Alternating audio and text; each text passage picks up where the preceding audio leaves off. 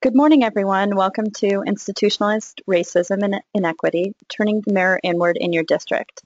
This is Poonam Juneja with Public Counsel, and I'm happy to be joined today by Joyce James, who is the former head of the state of Texas's Child Protective Services program, where she introduced a model that reduced racial disparities among children placed in foster care in that state, a model that has proven effective at addressing institutionalized racism in other systems, including in schools.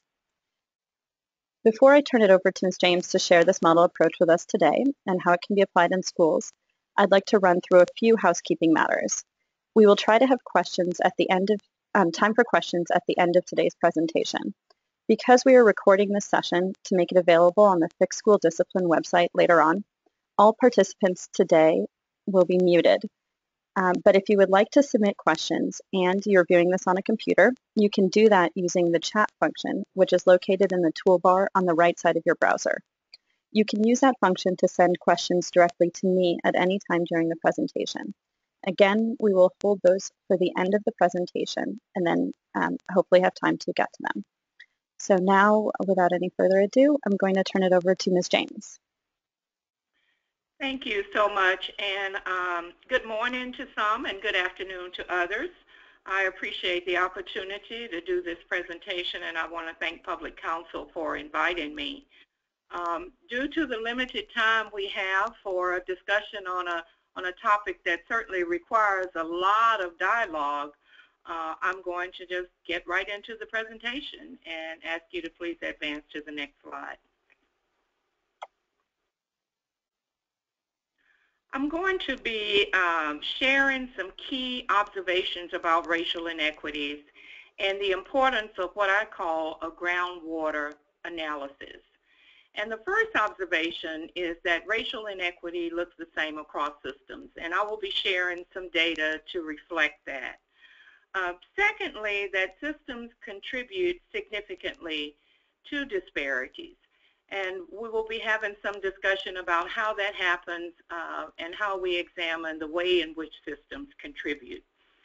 Thirdly, and very important, is the fact that systems-level disparities cannot be explained by a few bad apples. So in spite of the fact that we may rid our systems of some people that who we can see may not be contributing in the way that we want them to contribute and not producing the kind of outcomes that we'd like to see, that in itself doesn't usually change the outcomes, and we'll talk more about that as well. We also know that poor outcomes are concentrated in certain geographic communities, usually poor communities and communities of color. And we have to get in touch with our often biased attitudes and assumptions about why that is. And just to say that if we really look at it closely, we can often trace those outcomes down to the community level as well as to the zip code level in many communities.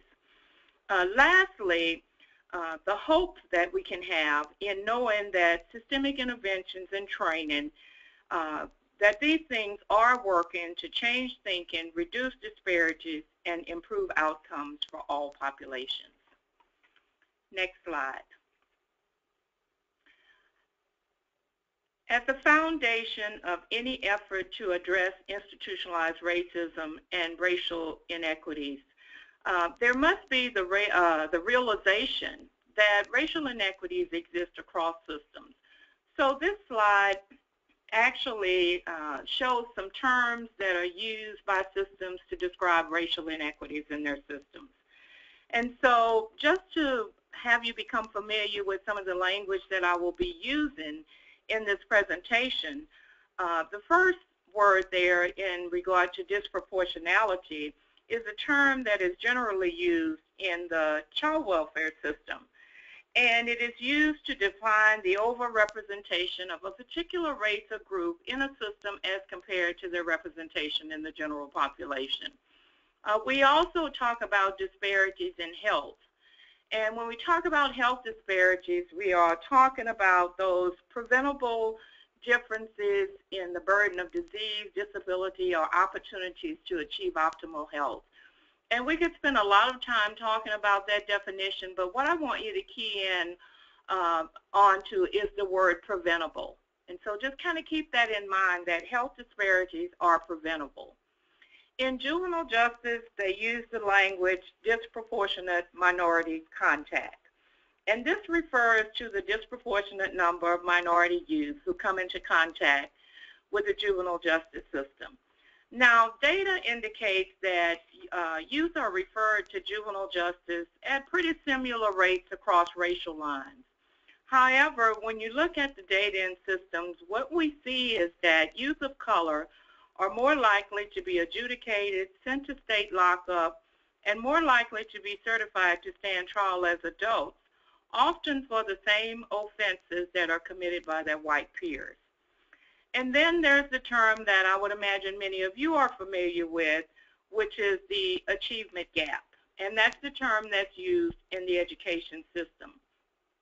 In addition to the definition here, the observed disparity on a number of educational measures between the performance of groups of students, we are also going to be talking about disproportionality and disciplinary referrals that result in more in-school suspensions, out-of-school suspensions, and referrals to alternative schools and to juvenile justice, primarily for African American and the Hispanic Latino population. And so we're going to discuss a study that was done in Texas by Texas A&M University, and it is on discipline in the public schools, and we'll talk more about that. I also want to key in on the terms equality and equity, because I think it's important in understanding racial inequities and addressing institutional and structural racism to really think about how we approach our work. And often we assume that if we treat everybody equal, that's fair and should result in the potential for good outcomes for everyone. But in my experience, I have found it necessary to really approach this work from a place of equity. The concept that everyone should be treated in a way that meets their specific needs so that they have a fair opportunity to truly attain their potential. When we don't approach our work from that place of equity, we actually discount the importance of history and culture and other factors that may influence outcomes for some populations. And so it's very, very important that we understand the difference between these two things. Okay, next slide. So eliminating disproportionality and disparities in systems really requires a transformation of systems. And what you see here is a diagram that just talks about the fact that the systems and institutions as we know them today, the ones that I just shared and the terms that they use to describe racial inequities, are actually decades old. And a lot of time when we're trying to have conversations about the outcomes that systems produce, and especially when we link it to institutional and or structural racism, many times we'll find ourselves saying, well, you know, these things have been in place long before us. We didn't have anything to do with how they were created or designed. And we have to acknowledge that systems are decades old and that they have been in place oftentimes longer than many of us have been in the profession that we're in. But it is important for us to understand the design of systems, the fact that systems were designed to resist change, and that when we talk about institutionalizing something, which is what institutions do, that it is put in place to stand, to stay, and to really not change. And that's some of what we have seen happen not only in the education system, but in many of the other systems that are set up to serve vulnerable populations. The other thing that we know about our systems is that they can often feel oppressive to many of the communities that they serve. And so oppression of certain populations and communities really shows out in the data and outcomes that systems produce for some populations, namely poor communities and communities of color. And so it's important for us to understand that there's a sense that people feel oppressed in spite of the fact that they may have access today to some of the systems and institutions that they have not historically had access to. Another important aspect of oppression is for people who work inside of systems and institutions, it's also important for us to understand that systems can also feel like oppression or oppress the people that work inside of them. So that in spite of how well-meaning we are and how much we want to do things different, that because of the way systems have been designed and their resistance to change, that it's often difficult to introduce new creative and innovative models that we think may be beneficial, but that systems do not allow and create the kind of culture and environment that would allow us to bring this new thinking into the system. The last thing that I want to say about this model and this design, and we could probably do a whole workshop on just this piece, but the importance of acknowledging that the systems and institutions as we know them were designed by whites, for whites, to the exclusion of all other people until a recent time in history. And we often, you know, have allowed ourselves to think of this in terms of it being a very, very long time ago. But if we have an honest dialogue about this, we know that it has not been that long ago since systems and institutions were legally, could legally not serve other peoples, that they only were designed to serve whites. And so the importance of this is that when we look at the data and outcomes for our systems, what we see, if we're really honest and courageous in a discussion, is that our systems and institutions are doing exactly what they were designed to do. And I'm going to show some data, but if you look at data for your systems, you will see that whites have the best outcomes in systems. And this is in no way to say that our systems are operating as well as they should for any population. But we do have to be conscious and aware of the fact that the system is working better for those that it was designed to work for, and that it is not working as well for other populations. Okay, go to the next slide, please. So I want us to look at some cross-state systems data that I believe is critical in understanding the relationship of systems to each other and to the same populations and communities. I believe this data emphasizes the importance of shifting our response.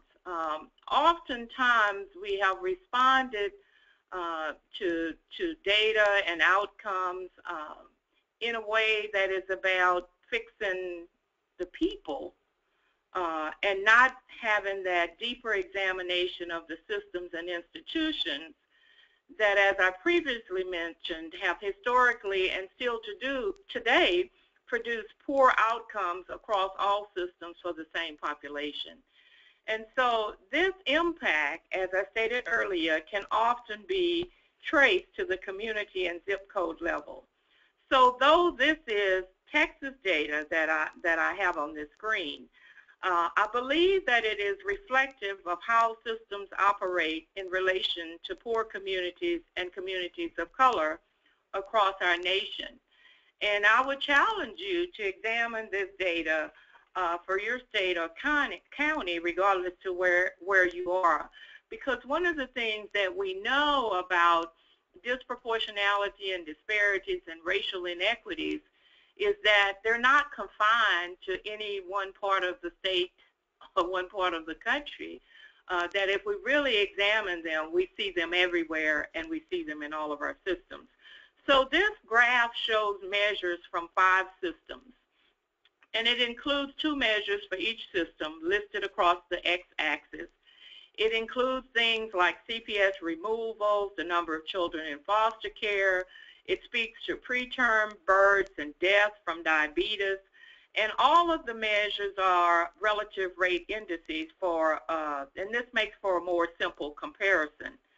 And so what we see here is the indication of how many more times more likely than whites is another group to appear in each of these categories. And so the red line represents the white population as the base group. And I think that this is really profound in terms of what this graph shows. And it shows that African Americans are roughly 8 times more likely than whites to have preterm births, and Hispanics are about 2 times as likely. It shows that African Americans are about twice as likely to die from diabetes.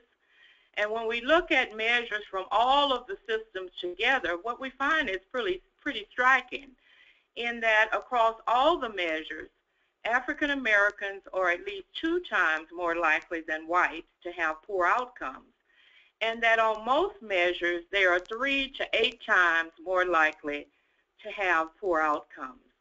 Now, the fact that African Americans fare so poorly in every system suggests to me that we either have to believe that there is something inherently wrong with African Americans as a people, or we have to begin to do what I refer to as turning the mirror inward towards an examination of the systems and their response to vulnerable populations.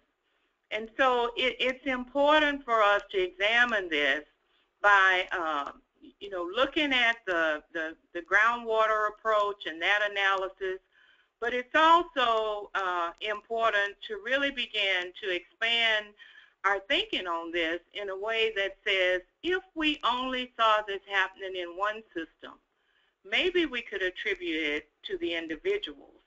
But the fact that it is everywhere requires that we do a deeper examination, and again, that we turn the mirror inward and we be willing to examine those systemic factors in our policy and practice and other areas that contribute to these outcomes. Next slide, please. Now I want to begin to have a little bit more focused discussion on education, but I shared the other information because I think it is important, regardless of the helping profession we're in, that we begin to understand the relationship that the population of people we serve have to other systems. Because oftentimes we will find that students, especially those who come from poor communities and communities of color, are in relationship with multiple helping systems. And it really helps to change our lens and our understanding of this when we can see it from the perspective of what is happening to them in other systems. So I'm sorry, but my screen has gone blank. Okay, it's back. Okay, yeah, it seems like it's showing up for everyone else okay at this point, but yeah, please let me know if that happens again. Thanks. Okay, all right. So I want to spend some time talking specifically about breaking schools' rules. And it was a comprehensive study of discipline in Texas public schools. And if you all have not read that study and others that have been done at the national level since that time, I think it is really, really important in terms of our beginning to approach the issue of disproportionality in school discipline and the impact that it has on other outcomes for students. And so researchers looked at disciplinary records from nearly 1 million students. And by combining data sets from different agencies, the Justice Center and Texas A&M Public Policy Research Institute were able to examine 83 different variables that fall into the categories that you see here. So demographics, student attributes, academic performance, discipline contact, campus measures, cohort measures, county measures, and various other measures that added up to 83 factors. Okay, let's go on to the next slide. Okay, this chart summarizes the initial findings. So what it really shows is that mandatory discipline outcomes are comparable, but discretionary discipline is hugely disparate. So if you can see this chart, and I'm not so sure how well you can see it, but African Americans and Hispanics are significantly more likely to receive discretionary discipline. And when I'm doing workshops as it relates to racial inequities, I spend a lot of time talking about the why we see such a vast difference in the discretionary discipline, and helping educators and other systems leaders to really begin to examine the why of that. And so around 77% of African Americans receive discretionary discipline, while only 48% of whites do. Now, if you can see the little bitty bars at the top, mandatory discipline is nearly the same across racial lines. We do see some variation with whites at 5.3%, African Americans at 7.2%, and Hispanics at 7.9%. But when staff discretion is taken out of the equation, we see much less variation in this data. And so this is just really, really powerful in terms of seeing the difference between what happens when there are clear guidelines, because we know that for mandatory disciplinary actions, that these are based on certain behaviors, and that there are clear guidelines, even some statutory requirements related to when mandatory discipline must be administered. And we know also that discretionary discipline does not often come with a set of guidelines or rules, that there's been some changes in moving towards that. But one of the things we know is that this is based primarily on attitude and assumptions and the way in which we have been socialized to view and respond to behaviors that may often be the same, but because of the messages that we have internalized about certain groups, it may result in a difference in the way that we approach it. So let's move to the next slide. Okay, so the most striking finding came when the researchers controlled against 83 factors that might influence disciplinary action. And I want to read just this from the executive summary. So multivariate analysis, which enabled researchers to control for 83 different variables in isolating the effect of race alone on disciplinary actions, found that African American students had a 31% higher likelihood of a school discretionary action compared to otherwise identical white and Hispanic students. Now, what is particularly interesting is that when you look here at mandatory controls for these factors, you can see that African American students are actually less likely to commit offenses like aggravated assault or bringing a weapon to school that led to mandatory action. So this really goes to the core of why it is important for us to understand institutional and structural racism. And so how do we engage in bold and courageous conversations about the impact of racial inequities in discipline and the root causes? You know, and I know that it's been challenging in my work with educators to admit that disproportionality in discipline is not just about bad behavior on the part of students. And actually, this research speaks to that fact. You know, some of the variables included making the conduct the same, the socioeconomic status the same, the school performance the same, accounting for previous disciplinary actions. And the bottom line in this study is that all factors considered, race is a predictor of discipline. And so we know that school discipline leads to greater contact with juvenile justice. As a matter of fact, this study showed that students who are recipients of multiple discipline are 3 times more likely to be referred to the juvenile justice system. It shows that they're more likely to repeat a grade. It also shows that they're more likely to drop out.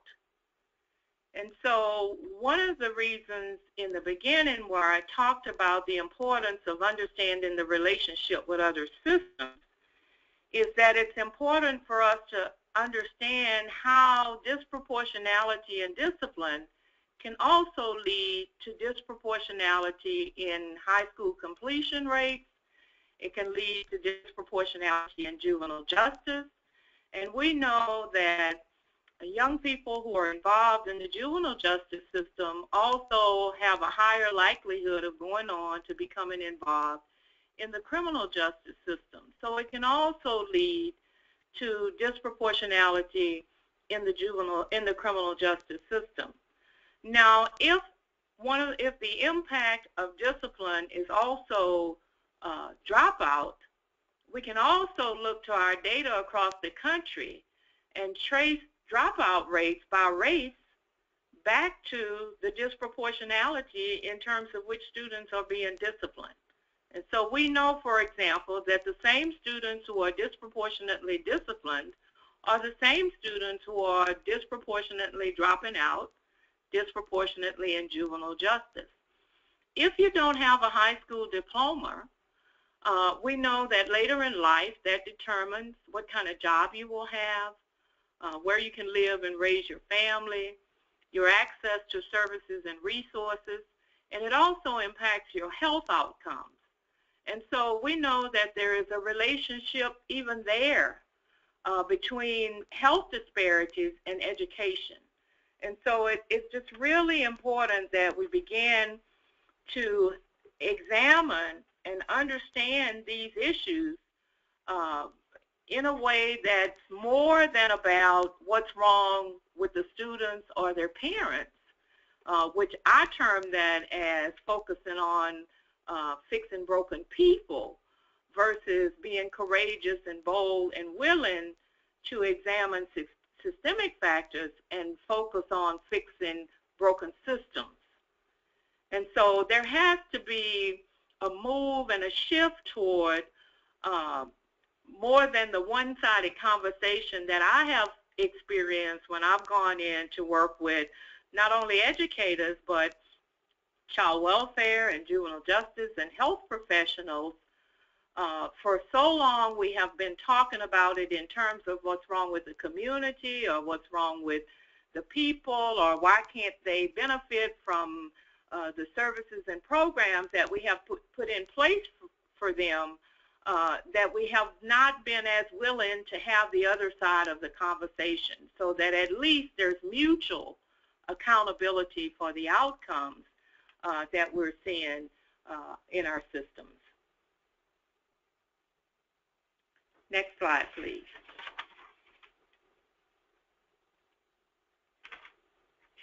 I hope this is really, provoking some deeper thinking around these issues.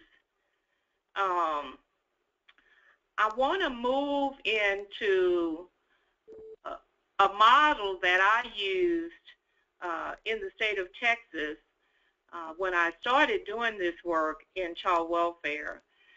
What I want to say is that in the state of Texas, the Undoing Racism training by the People's Institute for Survival and Beyond was provided to thousands of systems leaders and community partners.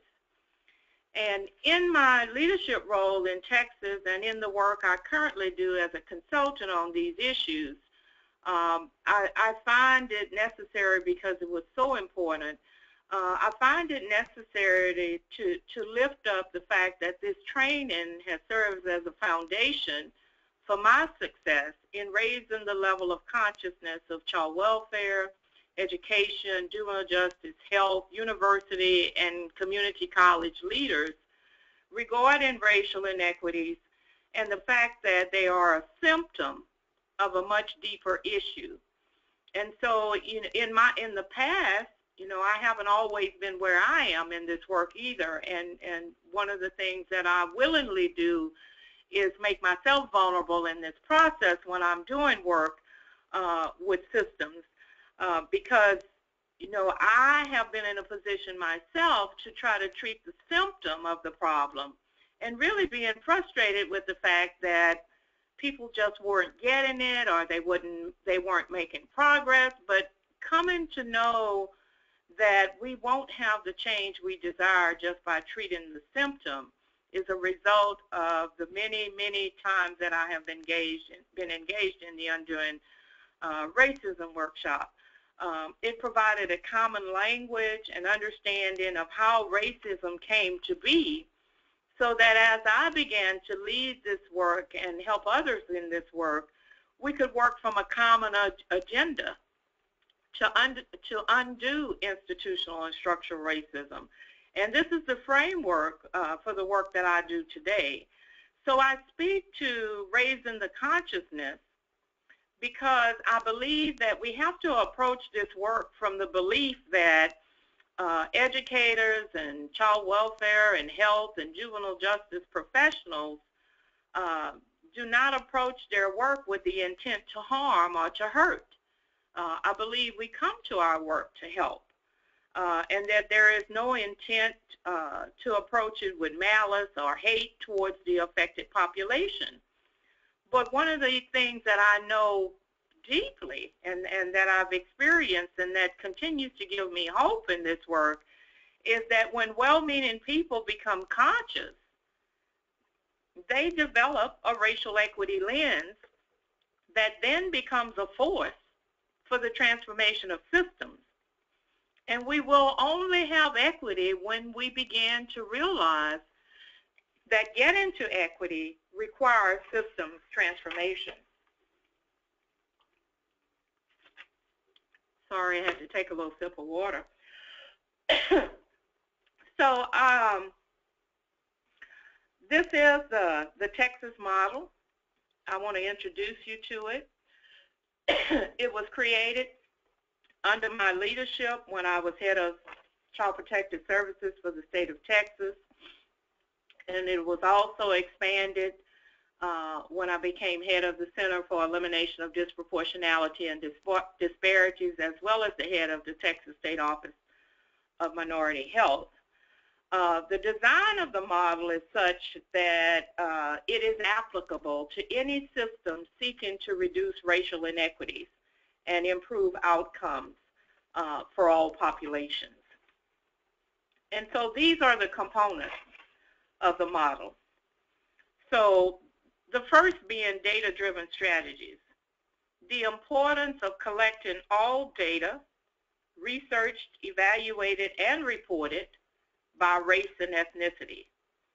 And the importance of that is that when we don't do that, then we do not know whether or not our system is and our programs are effectively serving all populations. So we also have to compare data to the racial and ethnic populations of a defined area. And we have to examine it from a systemic and cross-systems perspective. And we also have to share this data transparently with systems and the communities that are affected by the data outcomes. Now, oftentimes, our data, we're so not satisfied with the outcomes indicated to us by our data that we don't want to share it. But a lot of times it's important for us to share it so that there is mutual accountability among all the parties in getting to the outcomes that we want. And then there's the leadership development piece, which I think is so critical in systems. And it's around growing leaders that are grounded in anti-racist principles. Leaders who are courageous, leaders who understand and are addressing their own internalized racial oppression, leaders who know why people are poor from a place other than that they're lazy and like living off the system, leaders who are accountable to the people they serve, to their staff, to their institutions, leaders who can recognize their role as gatekeepers and therefore recognize that they are part of the system and that they strive to be good gatekeepers through transparency and humility, and leaders who are willing to support internally and externally individuals within the same leadership framework.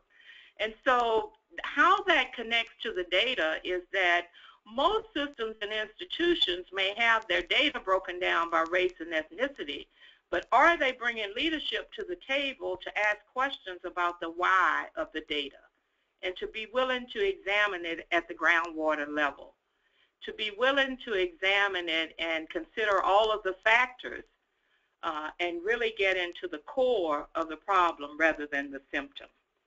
And then there is the culturally competent workforce. And, you know, we really have to move from cultural competency to racial equity. But this is about developing a workforce where everyone is trained in anti-racist principles and where their humanity demonstrates best practice through service delivery and access to programs and services. Staff who can review and examine their work through that anti-racist lens and whose primary focus is to ensure equity while improving outcomes in partnerships with other systems that touch the same vulnerable populations. And that really speaks to the community engagement piece. And if there's time over this presentation, I'm going to talk a little bit more about the community engagement piece, but it's important to engage the grassroots community through transparency in communication that is respectful, that we really recognize the strengths of the community. And for educators, your community will be your parents and your students, but it will also be people who live in the communities where parents and students live, and all others who have an interest in ensuring good outcomes for all students. And so the importance of hearing their ideas and including them, including parents, including youth, students, and including other citizens in the dialogue and discussions and planning and decision-making on the efforts and the programs that will be put in place to impact them and their communities. You know, oftentimes we find ourselves, because we're well-meaning and well-intentioned, designing programs and services that are meant to do good, but we do it in isolation of the people who will be impacted. And then when our programs and services don't produce the outcomes that we want, as I said earlier, we point fingers outward instead of inward. And then there's the cross-systems collaboration, the importance of identifying and building relationships and partnerships with parents and other systems and institutions, and those agencies whose services, programs, policies, and practices impact the same or similar population. I know in particular in schools that are predominantly poor and communities of color, that it's important to understand the connection to those other systems and institutions and be in relationship with them as a way to break down the barriers that get in the way of good outcomes in all of those systems. Then there's the training defined by anti-racism principles. We have to believe that all parties involved in the process to achieve racial equity should be trained in anti-racist principles. And in the work that I've done, we base this training again on the principles which come from the People's Institute for Survival and beyond. And they include things like learning from history. And that was part of the design of systems that I showed. So there's a history that's decades old regarding our institutions, and it's important that we learn from that history and understand how that still applies today. The importance of developing leadership, of maintaining accountability to communities, of creating networks, and of undoing internalized racial oppression. And I hope that you all are familiar with that term of internalized racial oppression and how it manifests in people in different ways. In some groups as internalized racial inferiority, and in others as internalized racial superiority. It's important to understand that in terms of how then we may even make decisions about discretionary discipline. So all these principles are important in helping us to understand what we use and where we draw from to make decisions when we may not have those written guidelines to rely upon. And so using these principles to guide our work is necessary to ensure that we are addressing the problem at the institutional and cultural level, in addition to addressing the symptoms of racism. And then lastly, an understanding of the history of institutional racism and its impact on poor communities and communities of color. And so in developing this model, it really required that we approach our work with a sense of how we got here. Because the outcomes that we see in our systems are a result of a particular historical process.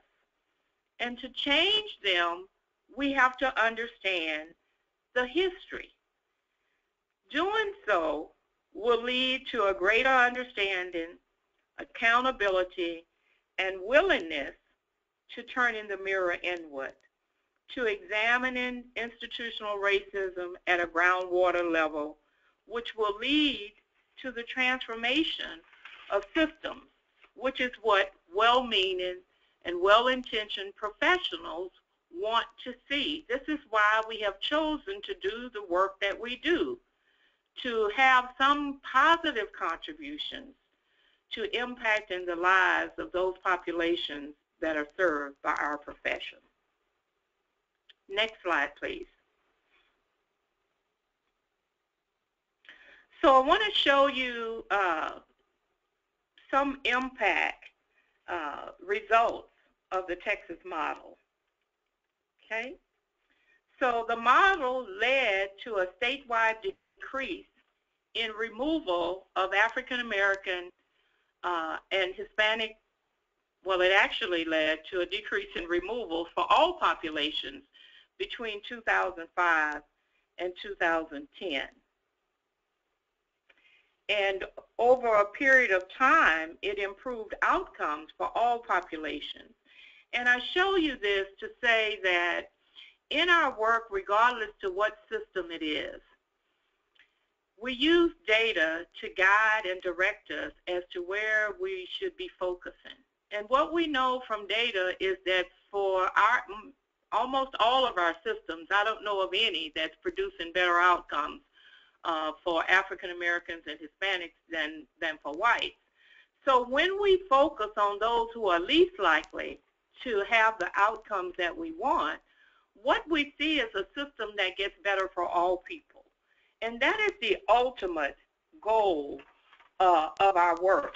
It is to not assume that the system is working as well as it should for any group, but to recognize that when we raise the bar for those who are least likely to achieve the outcomes that we desire, that we actually raise the bar for everyone. And this shows that decrease for all populations in the rate of removals and children being placed in foster care. As a matter of fact, as a result of using that model, we saw more children for the first time exiting foster care than coming in. Next slide, please. This slide just shows, a lot of times in the beginning we would hear people say, well, you're going to put African American or Native American children at risk if you go out and try to design a model that tells staff not to remove, which is not at all what we were doing. We were focusing on safety first, but we were also examining at the groundwater level those factors that contributed to, even when all things were equal, more removals of African American and Native American children. And so this shows that there was no significant increase in repeated maltreatment as a result of the model being implemented.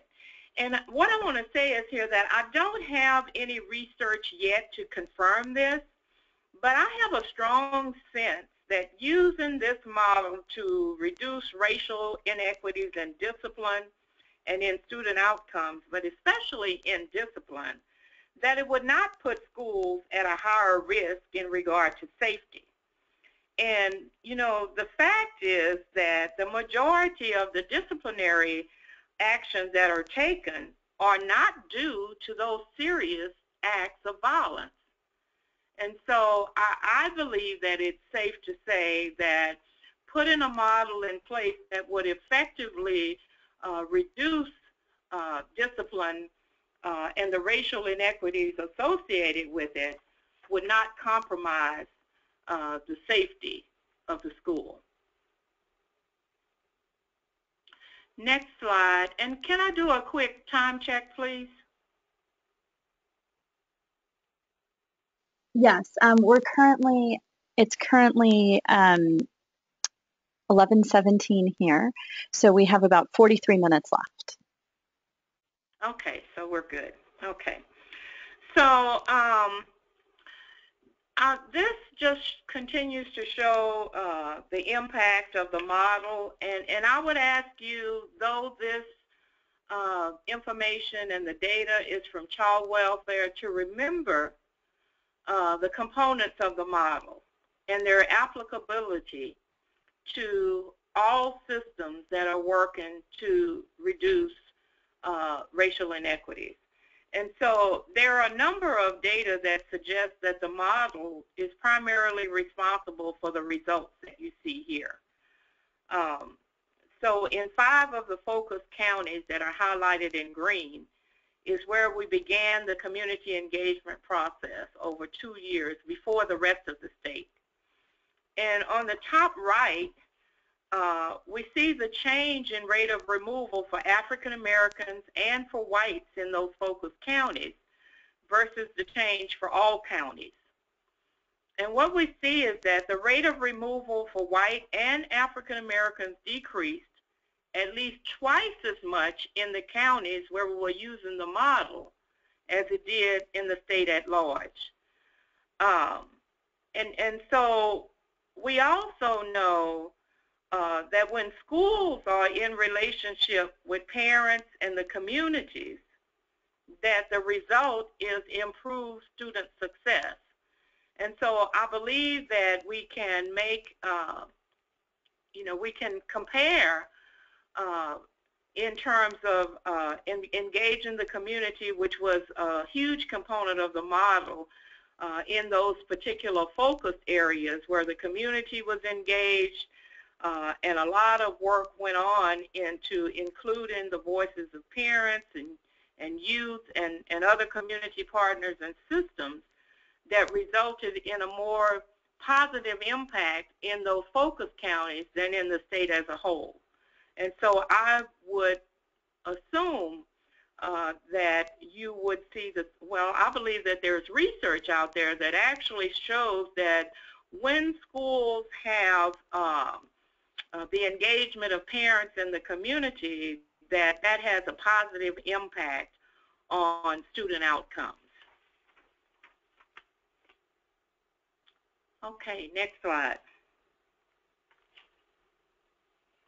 Okay, I want, and then this is somewhat related to education because it's really about a project that I led that was funded by the Children's Justice Act, and it was on looking at mandatory reporters. And one of the things that we found in Texas, and I think it's true across the country, is that educators are the highest reporters of abuse and neglect. And so what we were doing here is actually a pilot where we developed a pre-post survey to administer to reporters in certain parts of the state in several districts. And then we had, in the pre-test, we had about 160 educators, and in the post-test, we had 144.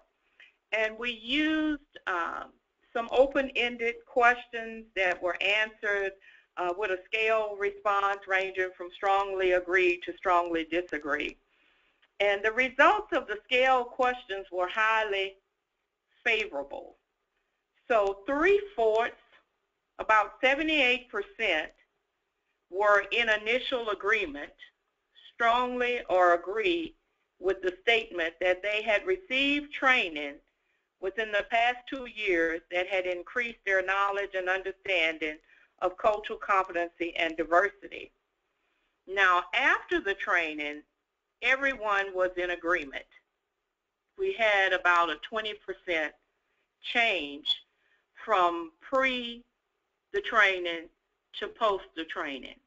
And what I want to say here is that as we are doing this work around disciplinary actions and racial inequities in student outcomes, that we're seeing a similar response in the pre and post, in that before the 4-hour training session, people are not quite understanding the role of race and the role of institutional racism as it relates to some of the outcomes that they're seeing. But afterwards, in just 4 hours, we're seeing a tremendous shift in terms of the understanding related to that.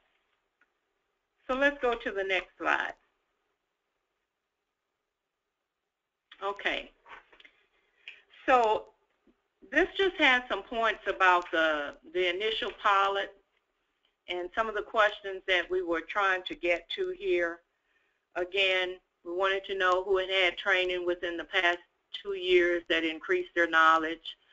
We wanted to know if training had changed their knowledge about institutional racism. And you see the pre-post percentages there. What disproportionality is, and it could be about any system. So you could move child welfare and put education or health or juvenile justice. Having a clearer understanding of the impact reporters have on disproportionality. You see the change there, 45% change.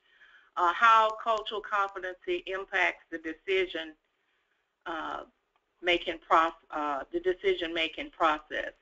You know, one of the things that I think is important to mention here is that as we went into all 20 education service centers in the state of Texas to address disproportionality in the reporting of abuse and neglect by educators who were the highest reporters, we went in, first of all, I want to be clear that we went in, first of all, to really emphasize the requirement, the legal requirement, the statutory requirement that educators have to report child abuse and neglect. So that was the first piece of this, is to really make sure that people knew that addressing disproportionality was not about compromising child safety. but that their first priority was to comply with the law to report child abuse and neglect. But as we went in to deliver this training and to do activities and exercises and present data that raised the level of consciousness, what we found is that in just a short while, school nurses and counselors and other educators could really get in touch at a conscious level with disproportionality. We knew, for example, that African American families were being reported at 2 to 3 times their rate in the general population. Yet when those reports reached our child abuse hotline, where they made the decision about which ones would be accepted for an investigation, we began to see less disproportionality in terms of which ones were investigated. So that told us that there was something going on even in the reporting. Just want to share with you just a couple of comments that came from some of the participants. One couple in particular. So after becoming conscious, we had people who would say, well, I've been in a position where I've had some concern about something going on with a child. And for some children, I would pick up the phone and call their parents and ask them what happened to the child.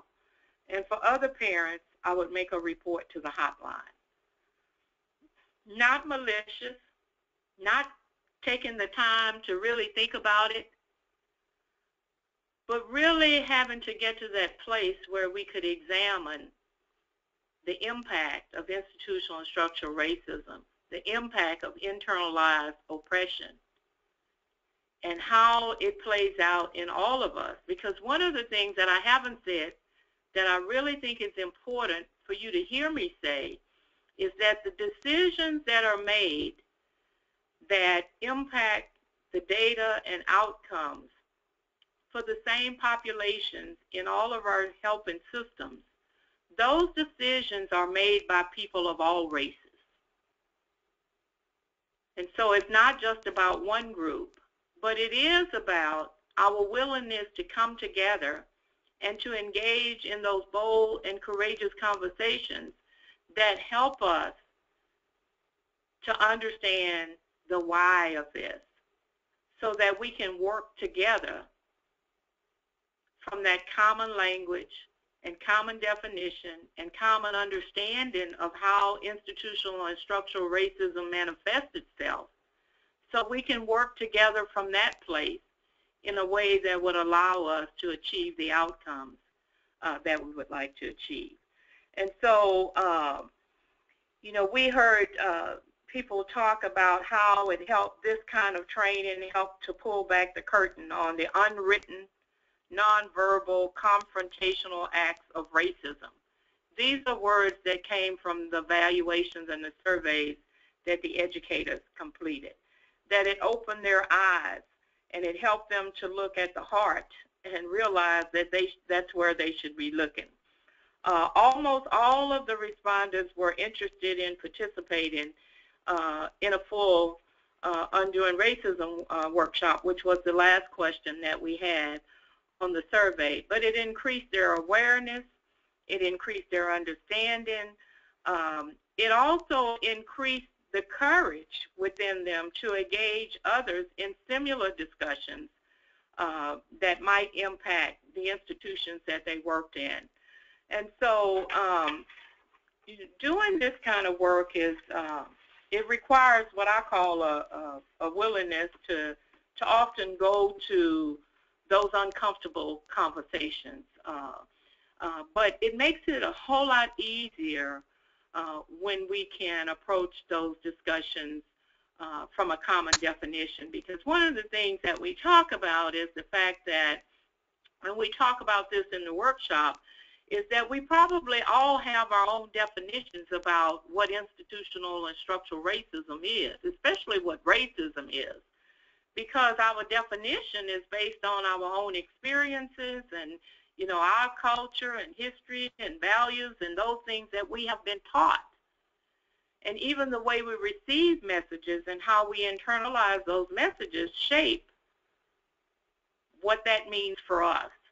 And so when we can come together in a liberated space and have the kind of dialogue that breaks down the defensiveness and the denials and the "that's not my truth" kinds of things that take place, then we create what I call that space to be able to really get to that deeper discussion that goes beyond the surface, that goes beyond the symptoms and gets to the core of these issues.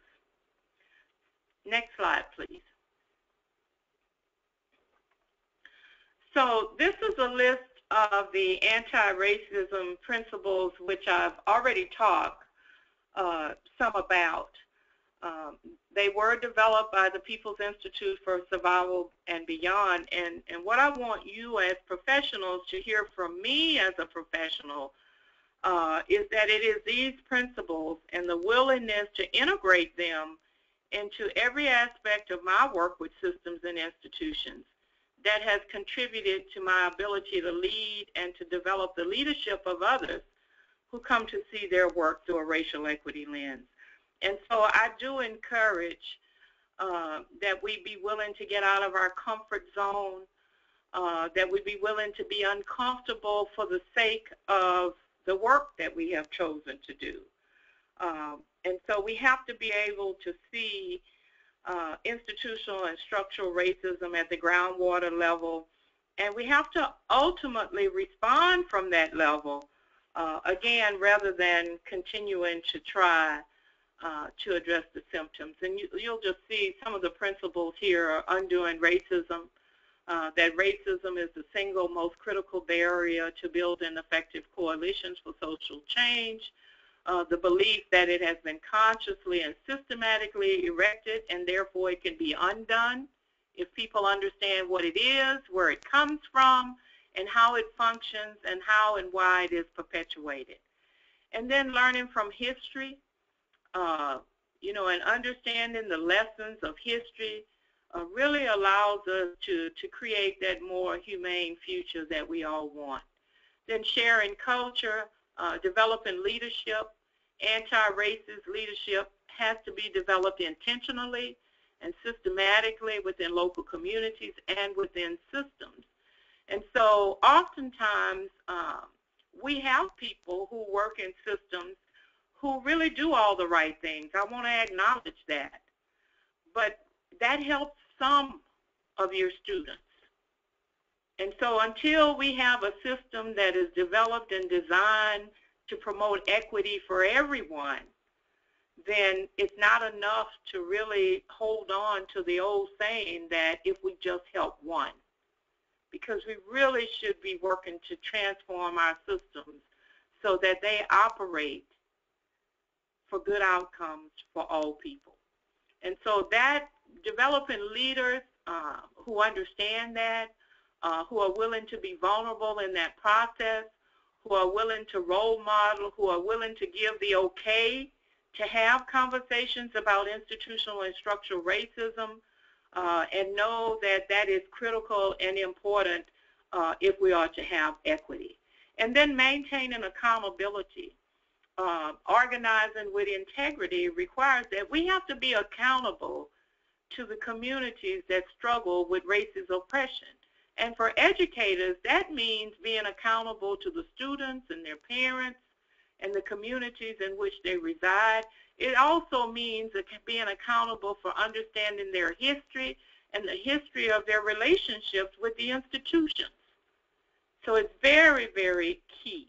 And then networking, analyzing power, and understanding internalized racial oppression, and identifying and analyzing. And so recognizing that when we talk about racism in this sense, we're in no way talking about individual acts of meanness, hatred, and bigotry. And when we understand that, we can often break down the barriers to having the conversation. So if we can get all of that out of the way, because what we know, as I said earlier in the very beginning that it can't be attributed to a few bad apples. So we could rid the education system and other systems of all of those people that we could point to and see outward acts of racism and say we're going to get rid of them, and it wouldn't change the data and the outcomes in our systems, because it's not about those acts of racism in the sense that we have generally thought of them. But it is more about understanding how all of us, being well-meaning and well-intentioned, are part of institutional and structural racism that's built into the very fabric and core of our systems and institutions. It's unraveling that and understanding it in a way that allows us to be lifted to that place where we can now see through a racial equity lens. Next slide, please. Just briefly, the community engagement framework. This is actually a 4-stage process that is highly inclusive, and it's reliant on a facilitative leadership process. It requires a cross-systems approach. It requires engaging community leaders in the decisions, and it also requires the commitment of resources for sustainability. You know, in this work to address racial inequities, it has to be a priority for us. And if it's a priority, then we will find ways to have the resources and the funds and all of the other things that need to be put in place, including training, to make it happen. I developed the framework for this model over 20 years ago when I was a regional manager. When I came to recognize the importance of engaging those persons most impacted by the work of the system that I was leading. I came to recognize that in isolation of their voices and the voice of other community members, that our policies and our practices were not fully informed. And then about 12 years ago, when I became the head of Child Protective Services for the state of Texas, the model was expanded to be used in impacting racial inequity statewide. And I want to give credit to a partnership that we had with Casey Family Programs and the then Director of Strategic Consulting, Carolyn Rodriguez. Together we work to implement this community engagement framework in every region in the state of Texas. And I want to say that engaging the community in this work included engaging the education system, because we saw the importance of engaging all of those systems who had a relationship with the children, youth, and families that we were serving. And so this model and its components convey the importance of mutual accountability of systems and communities in working together to achieve equity and outcomes for all populations. So if you will just quickly go through to the next slide, I've included some principles from the Aspen Institute. There are 10 lessons for taking leadership on race, and I would say that you can look those up, and I think they would be good in helping to start a conversation and about taking leadership on racial equity. In closing, because I want to have just a few minutes for questions, comments, I want to emphasize that the groundwater approach reflects a new way of thinking. If you'll go to the next slide and the next one. Okay. That the groundwater approach reflects a new way of thinking and of conceptualizing change. And this slide shows some differences between the old and the new way of thinking. We often feel that outcomes are out of our control, especially since these inequities have existed for so long for the same population of people, for the same population of students. And I often help leaders connect to their sense of numbness around racial inequities and to reach a consciousness that re-energizes all of us toward bold and courageous conversations and actions that get us back in touch with why we chose our profession in the first place, and our desire in whatever profession we have chosen to be a part of a system that produces good outcomes, that produces equity for all populations. Lastly, my success in leading work to address racial inequities and the success that I have witnessed as I have trained and provided technical assistance and leadership development sessions in other systems has given me much hope, because I have seen the difference that it can make. The approach that I believe is so critical must be inclusive of a willingness to engage in discussions on race and racism. And, you know, I must admit from my own experience that I haven't always been comfortable with having these conversations, especially across racial lines. But I have come to know that it is necessary for examining old attitudes and assumptions, and for becoming consciously aware that race has been for far too long, and still is, the #1 predictor of negative outcomes in all of our helping systems. And I believe that getting it right in the education system can change the negative trajectory into many of the other systems. Thank you. This Thank next you. slide just has context. Yes. Okay, so we have about a little bit over 15 minutes for questions, and again, people can send us questions using the chat function, and those will come to me, and I'll be able to read them to Joyce. So we have gotten a few questions through the session, and so we'll start asking some of those, and if people can go ahead and send any additional questions that they have. So one question that we received earlier was just a question about what the meaning was of mandatory versus discretionary discipline violations that you mentioned earlier in the presentation. Okay, yes. So educators have guidelines related to certain acts committed on school campuses. So if a student brings a weapon to school or commits physical or sexual assault on campus, there are statutory written guidelines that require them to take a mandatory discipline.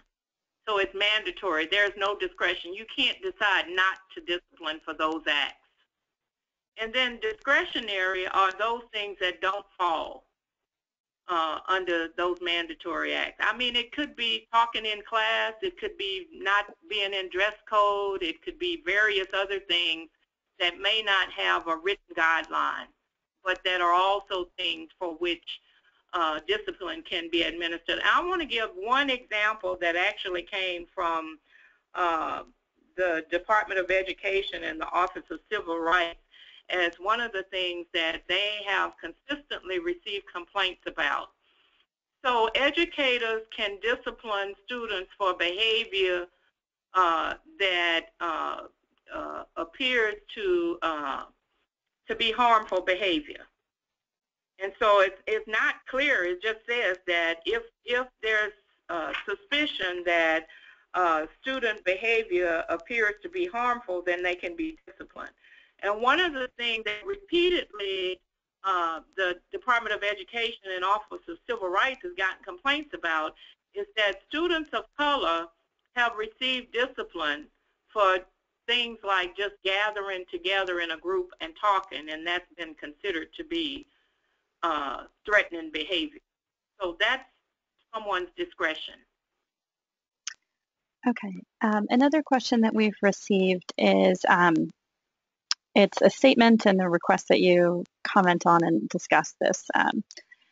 So the person observed, it is really difficult to explain to broad stakeholder groups the complexity of how these systems all work, as well as the programs and services and frameworks, how they work. This complexity is difficult even for our own leaders, with whom we have a little bit more time to grasp. Many community stakeholders also distrust the system, which has failed them. So I think the person wanted you to comment on that and share your perspective. Well, first of all, that's a good question, let me say. And first of all, we have to understand why systems, there's that level of distrust of systems. And when we understand the history of that, we can go into communities in a different way. We can invite them in differently. We can really be willing to, one of the things that I think opens the door to build trust and relationships is the willingness to share our data with communities and with those populations that are impacted. One of the ways in which, in my leading of the work, that we were able to really kind of get a grasp of these multiple systems is to be in partnership with them.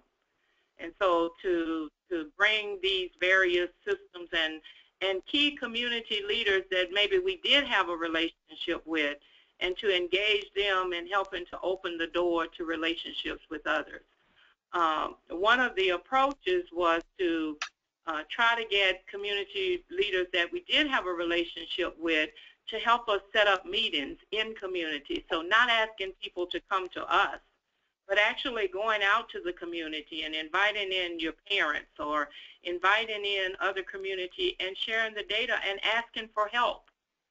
One other thing that I'll say on that is that when we go into communities, we have generally gone in telling the community what we're going to do for them. I say turning the mirror inward means asking the question and bringing the information differently. So going into community and genuinely communicating to people that we need to know from them what the system can do different. And really keeping that dialogue going and, reporting back and sharing in a way that begins to build that trust. And I've seen that be very effective.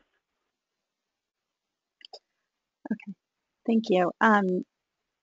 Another question that we've received is that the information that you've shared on your model, they were wondering how successful was that in reducing the gaps in outcomes for different groups as opposed to improving the situation across all groups?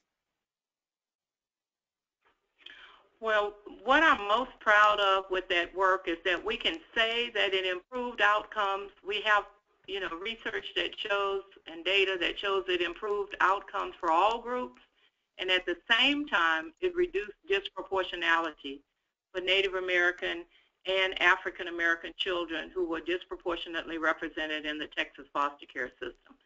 So it had the impact of reducing disproportionality and disparities, and at the same time, improving outcomes for all. And another follow-up question to that was, is the model still being used in Texas? Why or why not? And how has the positive impact continued? Let me just say that I implemented the model when I became the Child Welfare Director in 2004, and it was in place in that format through 2010. And what I will say is that when the model and its components and anti-racism principles are all at work, that they produce positive outcomes. And when they're not, then you begin to see the system reverting back to its old way of doing business.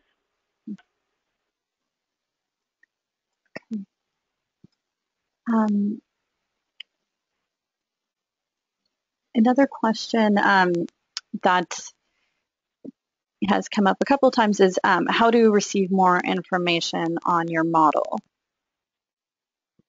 I think that last sheet has my contact information. If you'll go one more slide.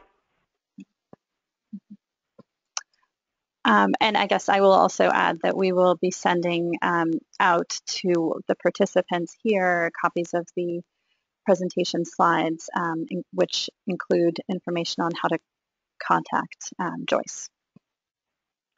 And just to add, I am working with some school districts, large school districts around some of these issues, and that is one of the reasons why I speak to the impact of the model regardless of the system, because the underlying factors that influence racial inequities are the same in all systems.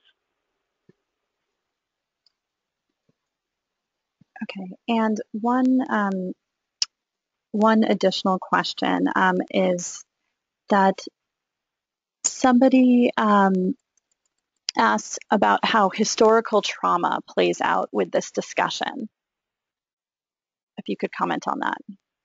Well, the importance of understanding historical trauma is critical, and that speaks to the component of the model that's about understanding the history of racism in this country.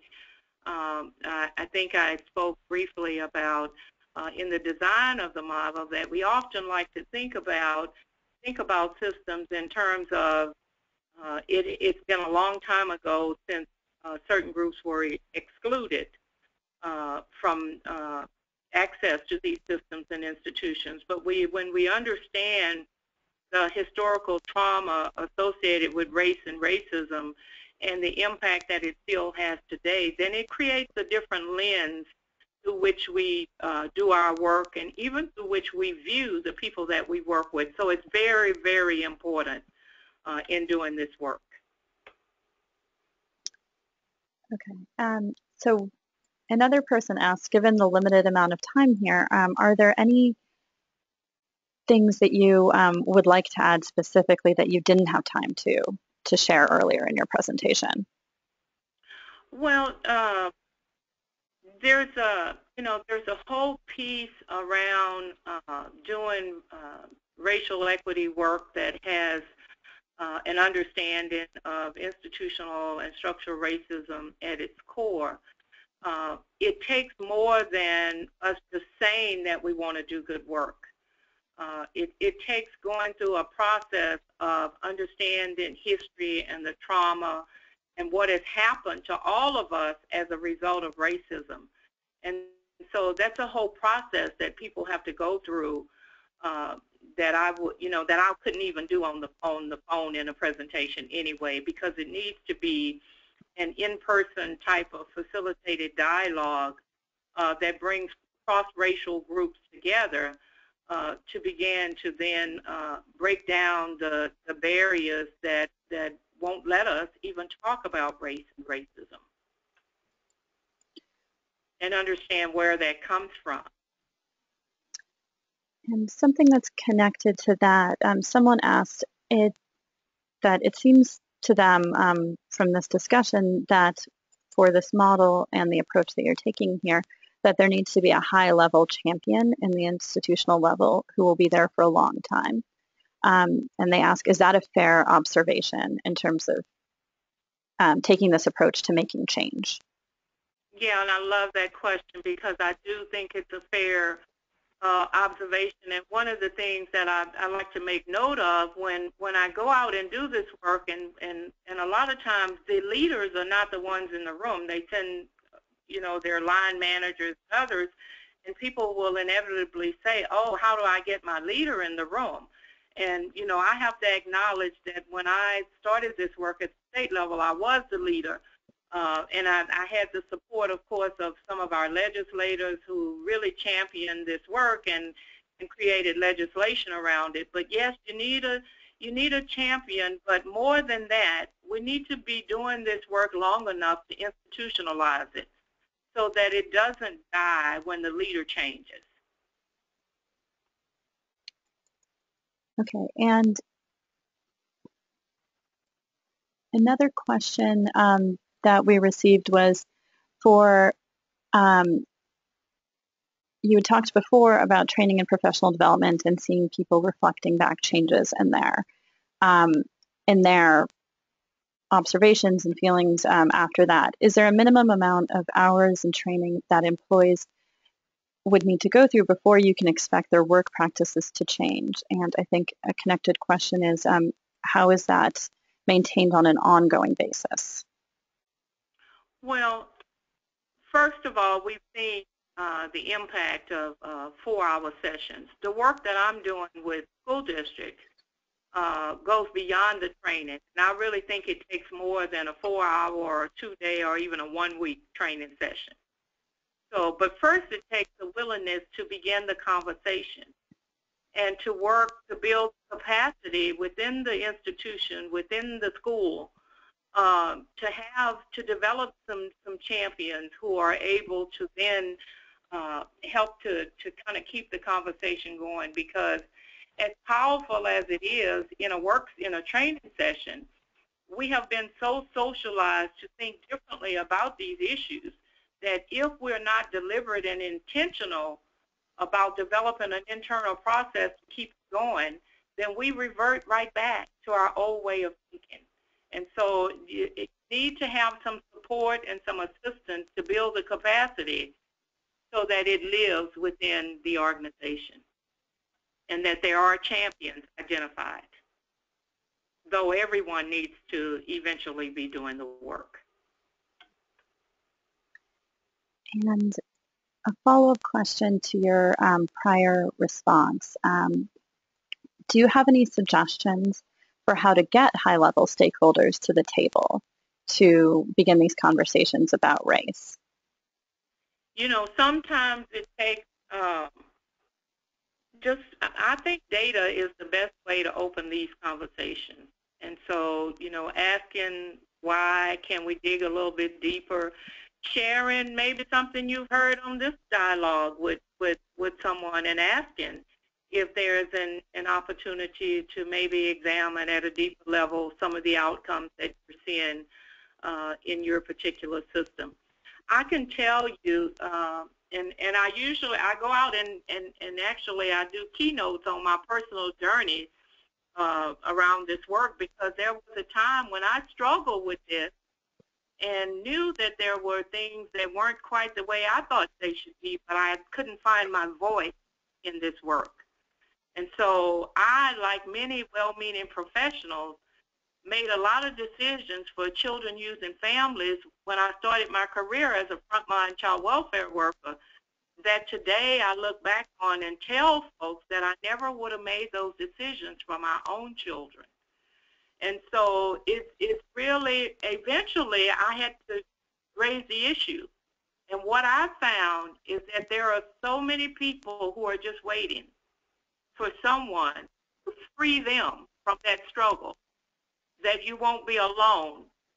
In my experience, I can tell you that you won't be alone, but somebody has to be willing to raise the question. And I say use data. Okay, I think we're about out of time, so are there any concluding thoughts you'd like to share? Well, I would just like to thank you for this opportunity, and I'd like to thank everyone who's on this call. And I would like to challenge folks to just really dig deeper, you know, ask why more than one time, and think about it in terms of what I heard from one of the trainers with the People's Institute, who will say, we have to look at the cause of the cause. You know, assume that maybe there might be something else going on and dig deeper. And I would welcome the opportunity to share any other information with you all. If you reach out, I'll do my best to respond.